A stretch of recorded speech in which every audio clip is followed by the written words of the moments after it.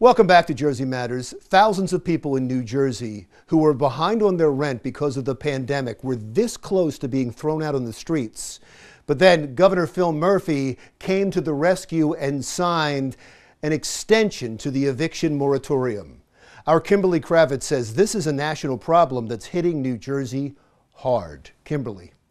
New Jersey's eviction moratorium is ending earlier than expected after the state Senate and Assembly approved a new comprehensive housing bill that would commit $500 million in federal money to rental assistance. But for some, the damage is already done. Right now, couch surfing. So basically, friends and family until I can find a place. Darlene Demarest didn't have an address for us to meet her for this interview. She is just one example of someone that fell on hard times during the pandemic. In New Jersey, there's really nothing affordable because affordable isn't affordable. Before COVID, I had my job that I was with for years. And when COVID hit, had to downsize the company. He let us go. A handful of us were let go. Abby Kofsky of the Robert Wood Johnson Foundation tells us that the housing crisis is actually more of a health crisis. Because we saw that when families were evicted from their home, it would increase their risk of transmission for their family and their community. Only 1 in 4 have been able to receive that emergency rental assistance. There's a real challenge, and we see that there are about 11 million households that are behind on their rent, right? So nobody's alone in this. This is a real big, nationwide challenge.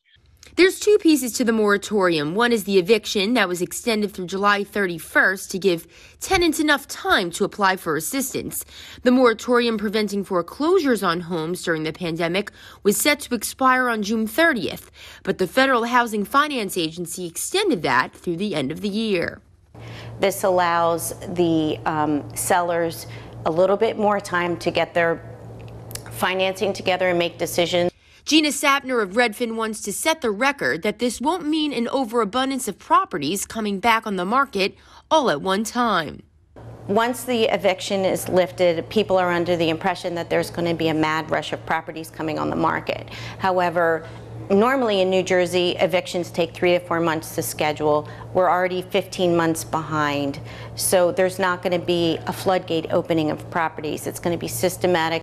Advocates for landlords and tenants, such as Matt Shapiro of the New Jersey Tenants Organization, agree that the housing bill is one of the most comprehensive in the nation and gives some light at the end of the tunnel for both renters and homeowners.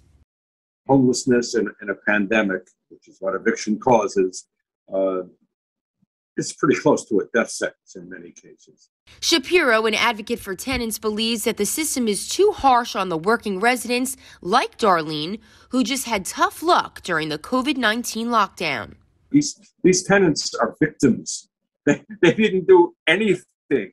This entire concept of evicting them and now doubling the amount that they owe possibly it's totally unfair.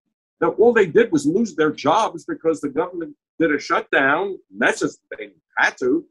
If I was, down on my luck or had a kid or had no food, there are places like shelters, but I'd rather stay on a couch. I feel safe.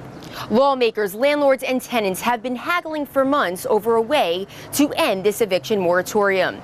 The proposed measure sits on Governor Murphy's desk. Reporting for Jersey Matters, I'm Kimberly Kravitz. All right, thank you, Kimberly. Still to come on Jersey Matters. I'm Phil Andrews, and coming up on Jersey Matters, we'll talk about how churches here in the Garden State are still dealing with the after effects of COVID-19 1 year after the height of the pandemic.